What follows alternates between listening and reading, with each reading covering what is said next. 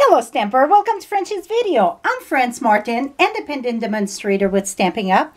And today I'm going to show you how to do a marbleized background with acrylic block. Rosie had sent me a picture and it was a card similar to that, and I sent her both of my video that I got background with acrylic block, but it was not the marble one. One was one color and the other one was just like stripe, and she really wanted to know how to do the marbleized. So let's get started. I'm going to show it to you on watercolor paper. Both of them are on watercolor paper, and this one it's on regular white cardstock. So I'm going to show it to both of you. So on your watercolor paper, you get a side that it's smooth and a side that it's rough. Depending what I'm doing, sometimes I prefer one side to the other. For this technique, I prefer the smooth side. So now I'm using the block, which one? D. Make sure this is very clean. What I use Perel or hand sanitizer, can be the non-brand one, whatever. And I just wash my block very good. Here's my very inking rag here. Some people say damage your block. Well, to be honest with you, I've been doing that for a while, and for me it worked great. So I don't want to say it will not damage your block, but that's what I do. So now for today, we're going to use Bermuda Bay, Mossy Meadow, and Pierre Pizzazz. Mine, I use a little bit of Pool Party, but to be honest, the Bermuda Bay take care of all the blue. So I'm going to start with just a little bit of, just to guide me my pattern that I want. So you barely see that color, right? Well, if I put white under, maybe you can see, yeah. See? Now I'm going to take my Bermuda Bay and I'm going to add,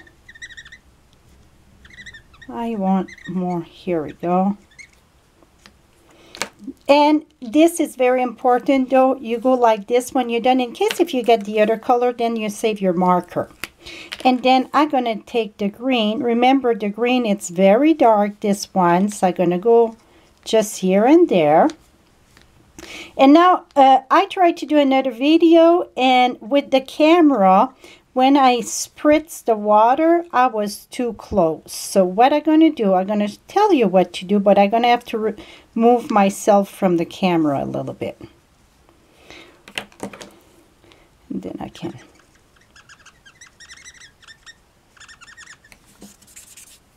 Okay, so now you see, let me show you like this. I see there I'm missing a little bit. Here we go. Now I'm taking water in a spritzer.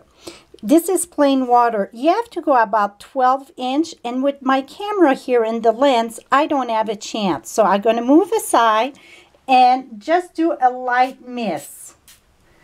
And our Stampin' Up bottle are the best for that. It's very light. And then I'm going to come here. And to be honest, I forgot one of the important steps. Let me see if I can move this. Well, I can. Let me add it on. Here's my foam. It makes a big difference with your foam. Let me mist that again with just water.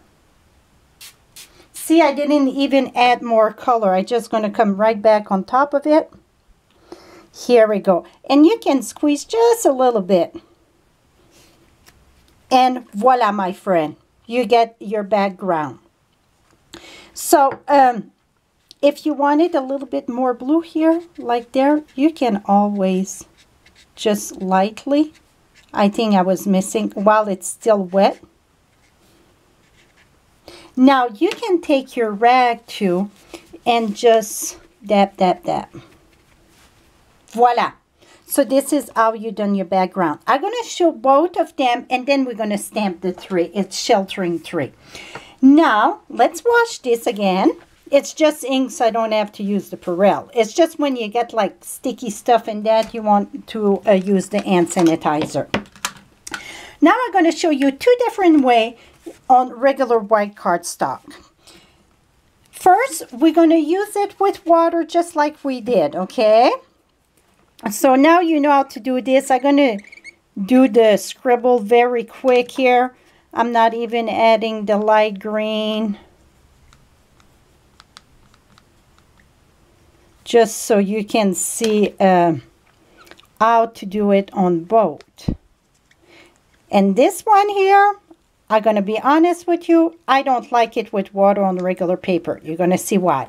So now you see, I get all my marble. I'm going to take the water again, do the same thing. Do a very light mist. If you hear more than one, that means I miss my block. Turn it around and put it on top of your paper. Well, let's remove this. So it's more deep, yes. Okay, we're going to let that dry and you're going to see the difference in a minute. Now let's come back and I'm going to show you the way that I like on regular paper. I'm going to do my blue here. And so it's whatever you feel like. Right now I'm looking like if I get the sky, some green, whatever you feel like, some water, a little bit more blue. Okay. Remember, wash your marker after. Now what I'm using rubbing alcohol, the 70%.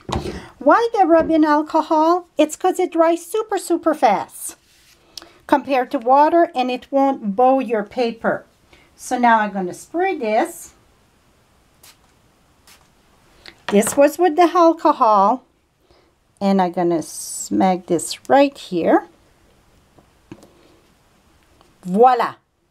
So the difference between the two, this here, if you touch it, it's rough and it's bubbly. This is smooth, smooth, and look, it's already dry. Now to do the three, what I done, I just stamped my lovely, not lovely as a tree, but sheltering tree. I stamped that with chocolate chip. And I'm thinking of spring right now, you know.